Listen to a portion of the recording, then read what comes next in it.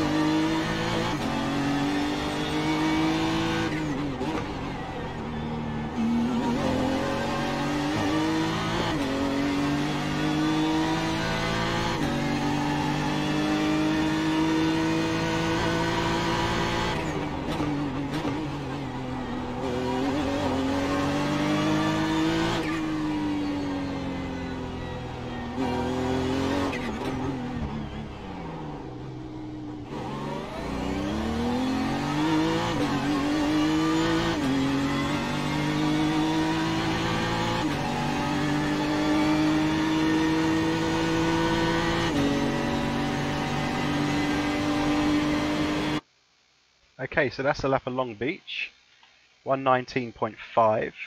I think there's a little bit more time to get off, maybe about 3 more attempts, but that's the perfect lap, and I haven't got enough time. I'm not going to be able to teach you much more if I do the perfect lap.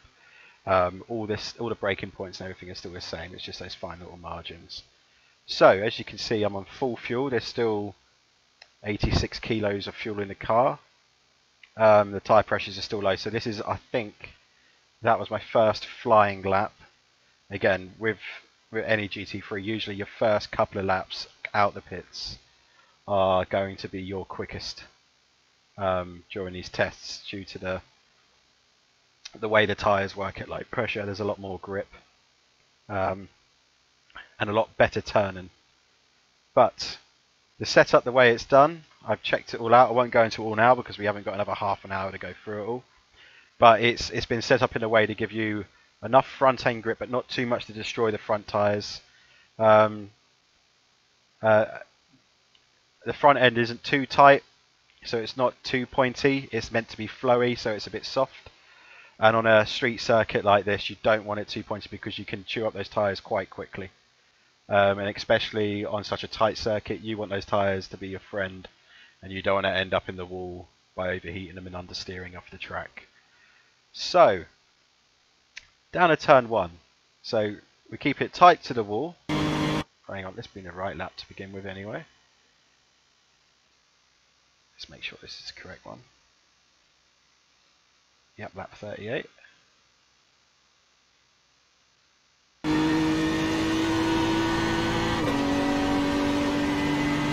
Yes, that is correct. There we go. Okay, so to travel down to turn 1, we keep it tight to the wall.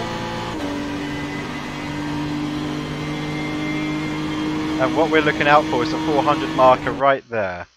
So let's get rid of the laps. So we're right next to the 400-meter board now, and we're in 5th gear. So let's go to chase.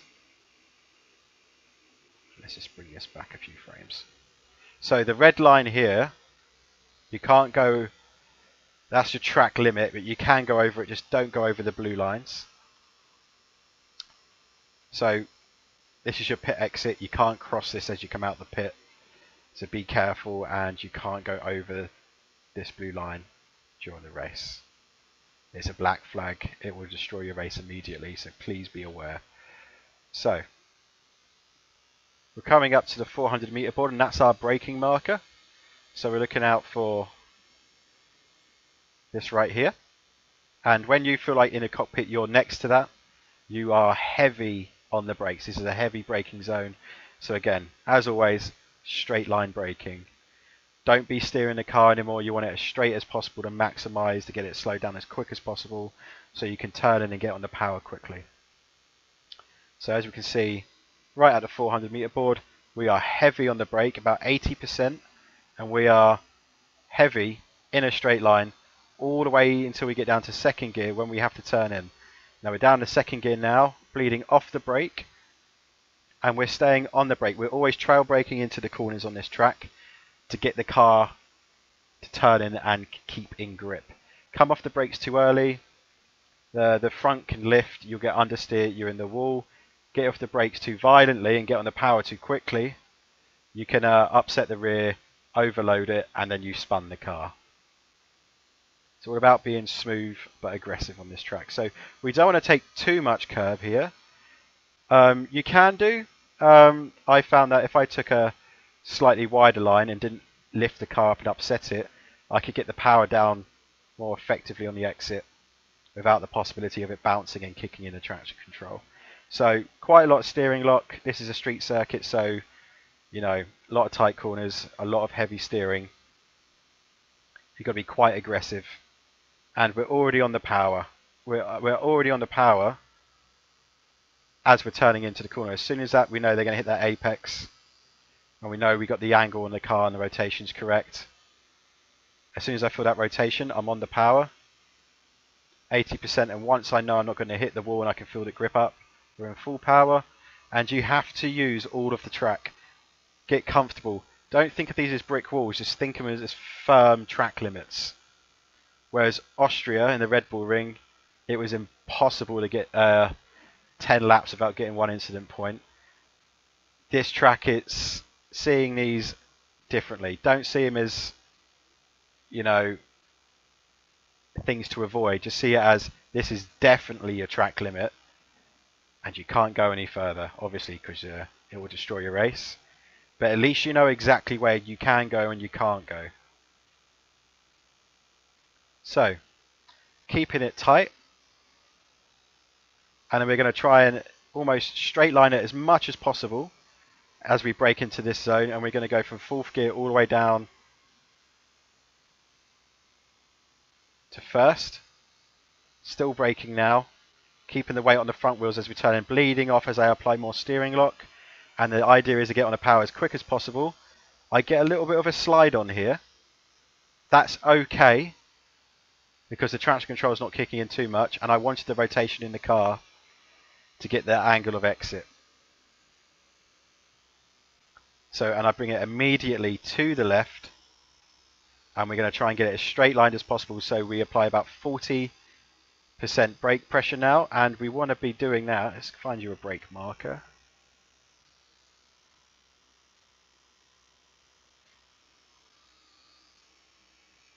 So as we're coming to the end of this part of the fence here with the boards, this is our brake marker. And what I'm doing, I am almost slightly tracking out so I can open up the entry into the corner. Now if we just go in board for this bit, just want to show you the gearing. So we're in gear 2 and we're staying in gear 2. So as soon as you see that one-way sign getting close to you, that's when we're hitting the brake. And you see the car dip forward there. and we're still on the brake ever so slightly to get it keep the weight on the front tyres. We're not on the power yet, and as soon as we feel it gripping up, we're half power. As soon as it settles down, we build the power back up. There is a bit of bounce on the line I do there. Now, if you're not confident doing that line, then all I can suggest is just do a slightly wider entry. It can be just as fast. It just depends on your driving preference. Let's just bring that back so you can see.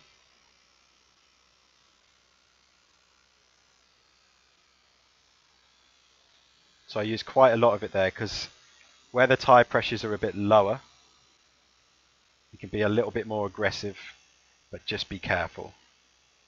So again, we're trailing the brake in, feel the car rotate, and as soon as I feel the car grip up, I apply part power, I wait for the bump, wait for the car to settle, and then I bleed the power back on. With minimal steering input, we are getting the car to stay in second gear, and we want to maximise the track on the left hand side to open up the exit for this next corner. So we're gently on the brake, 20 to 30%, steering it in, bringing it down to about 10%, very little brake now, waiting for the car to rotate, nip just a little bit, not too much, because if you cut too much off, you'll change the angle and the exit of the corner, and you're very more likely to get caught by the wall. So a wider line here, almost a late apex, because with a later apex comes a tighter exit. We don't want an early apex because then we'll end up having a wider exit, and we don't want to be collected by the wall. So later apex here, wait, be patient with the power, small amount of power, and then build it up gradually. You've got to feel for the grip. Get on the power too quickly, and because the road is very bumpy here and it's off camber, you can see I've got it right on the limit. I'm about to hit the wall, but I'm so confident with the car now, I know what it's going to do. You have to learn its behaviours on this track. And now the power's fully on. It's because I'm in a straight line. So if you see, I'll just bring it back ever so slightly.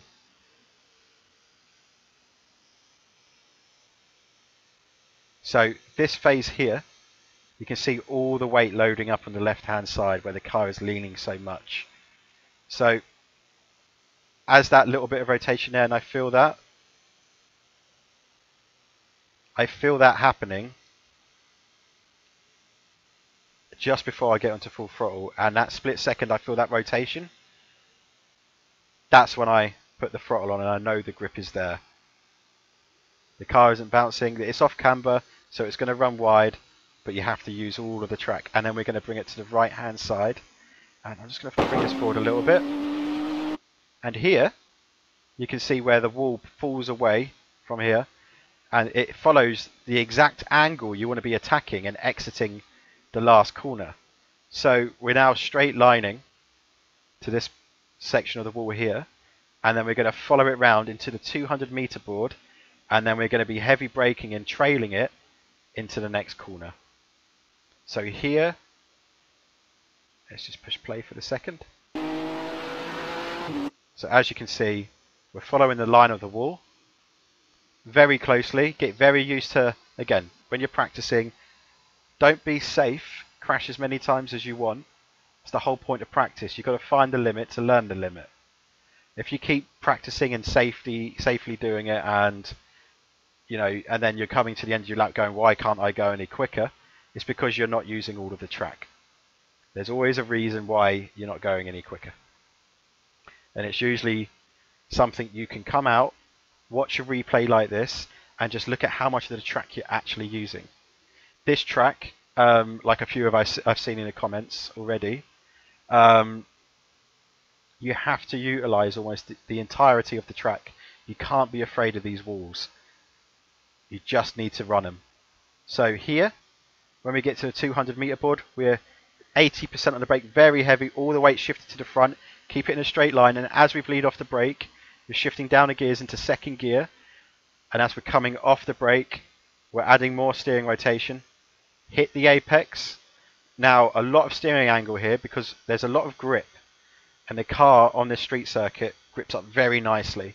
And again, you can see all the weight loaded to the front right and the rear, and I can already see that this car is now going to begin to rotate as we get on the power. So what will happen is now, as I get on the power, I don't want to go out too far. I don't want to get against the wall, because if you go out too far, there just isn't enough grip. And you can see that the track actually falls away from you. It's off camber. So we don't want to go too far out. We want to keep it on the lane furthest to the exit. So let's just show you that. So I get on the power. That car nicely rotates, and we don't go any further than this lane. I found you go out any further than that, it slows you down, because then you've got to go and bring it all the way over to the left again, and then trying to get the car settled for the next corner is vital. So the more time you've got to spend bringing it over to the other side of the track, you're not going to have enough time to get the car settled in a straight line for the next braking phase. So we're bringing it over to the left, going up the gears, and here I believe we should be. Let me just double check. We go into this in third, and we brake down into second gear at the 200-meter board. Yep, so get to 200-meter board, we're on the brake straight away. So let's get that from outside. Let's bring it back to exactly where I'm braking. So again, we're bleeding off the throttle, and this is a corner that's off camber again. And this isn't actually the limits of the track. The limit of the track is the wall. So we get as close to that as possible. On this lap, I understeer ever so slightly. I don't maximize it. But it worked for me. I know I could have gone a bit quicker. But again, when you're doing this every lap over a 3-hour period, you don't want to be on the limit the entire time, because you are asking for an accident. So just have it in reserve. So we're braking heavily, 80%. We're going to go down into second gear. We're turning in, and we're slowly coming off the brake. Still holding the brake. Get the car to rotate as much as possible. Off the brake now. Add the steering lock. Now here we cut this. That is not the track limit. The track limit's the wall. You can see I've left quite a bit too much here. But the line I wanted that worked for me meant that I could get the car to rotate and get settled more on the exit and get on the power.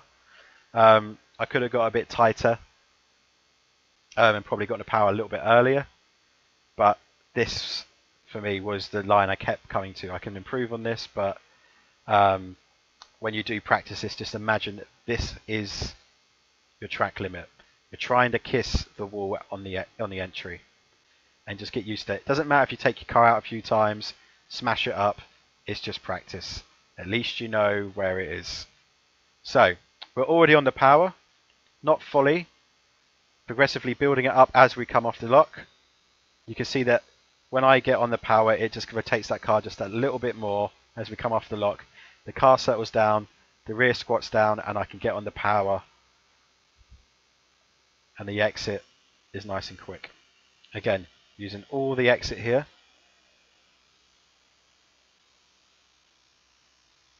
Get the car drift out and just get used to driving near the walls, so you can get the perspective in the car of where you should be. Okay, let's just bring this forward to the next section. So here we're waiting for after the 400-meter board. So we're staying in 4th gear. We don't shift up to 5th.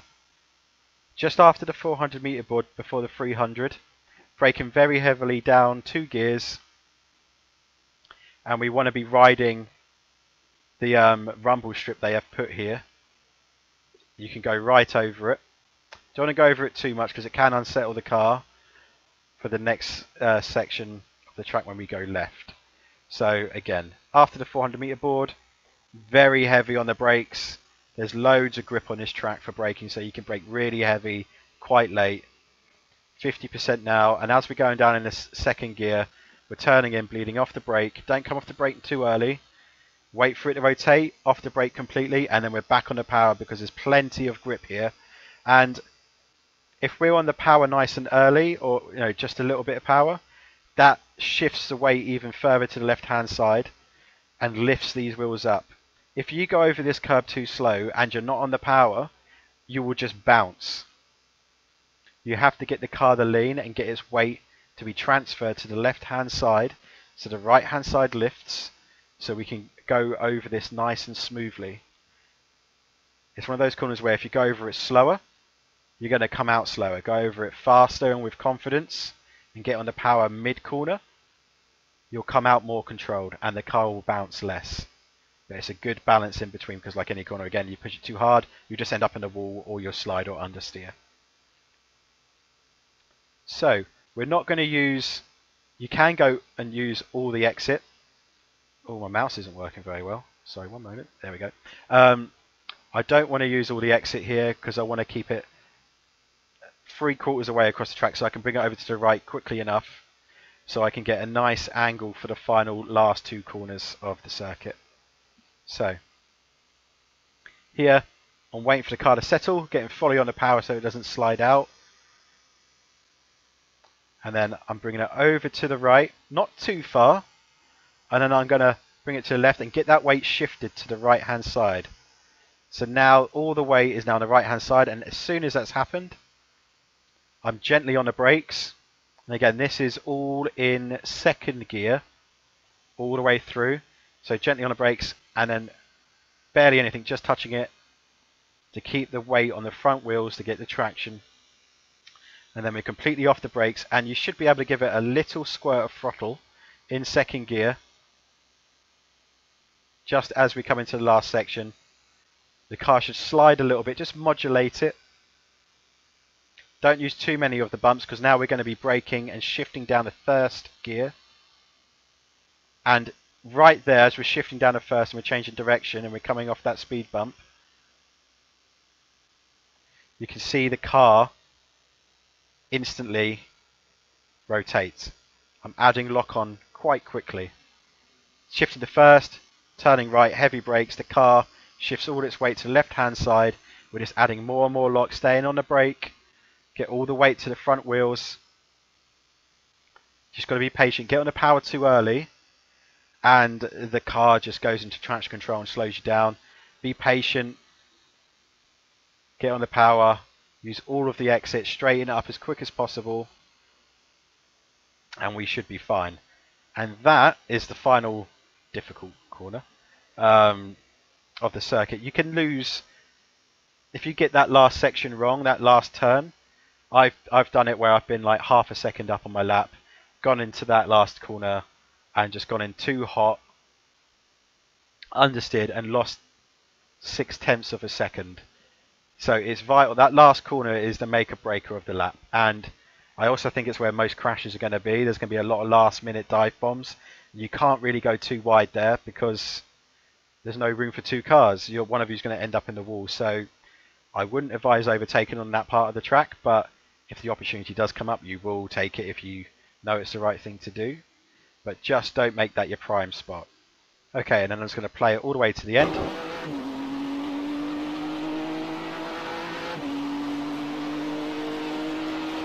And then just be aware, when you do come to this section and you start your next lap, you need to get used to hugging this, but just be careful because there are a couple parts like there that stick out just a little bit more than the rest. Let me just bring that back so you can see, because it caught me out a couple of times right here. When you're in the car, that bit sticks out ever so slightly and then goes back in again. And then there's a second part there that sticks out. So just be careful, run the red line, get used to trailing the wall and get used to doing that for the whole track and you will be fine. It's a lot easier than you think. It's just the mentality of knowing that you're not going to hit the wall, you'll be fine, and seeing the walls as your track limits rather than crash barriers. So what I will do now is, as I always do, I put the lap back on from the beginning and you can watch it from this point of view, and then I will go through a couple more bits after and wish you luck, and I'll see you in the next practice.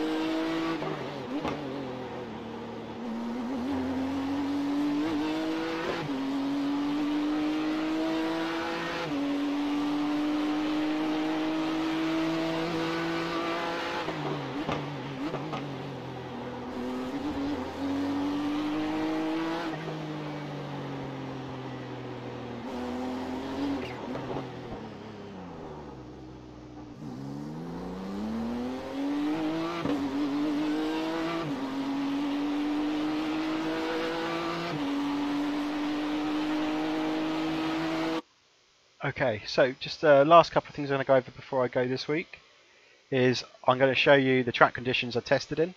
So I get these from the VRS site. They always put up the track conditions that they believe are going to be for the sprint and the endurance races for the VRS, and they're usually always 100% correct. So beginning of the race should be around this temperature. The track is very hot, so this is why also the way the setup has been built. I've gone into this, won't go into too much detail. It is nice and softer on the front to stop the fronts from digging in too much and having to slide across the track. That allows the tyres to have a bit of an easier time to keep the temperatures down a bit.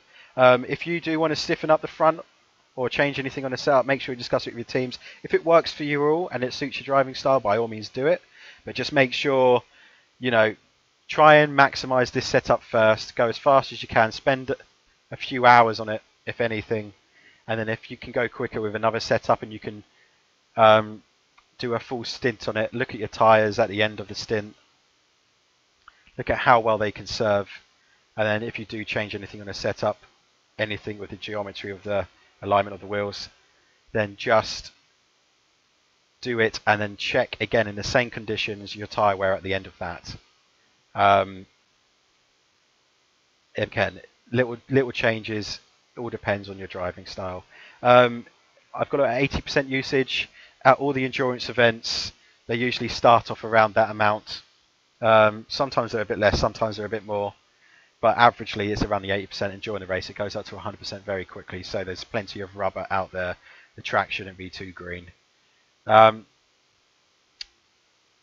so I will get these sessions out to you earlier rather than Wednesdays or Thursdays during the week. Try and get them out on every Tuesday morning, Tuesday day, and then that way you can practice a lot more without having to fight off the bad habits you've picked up during the week when you're trying to learn the track.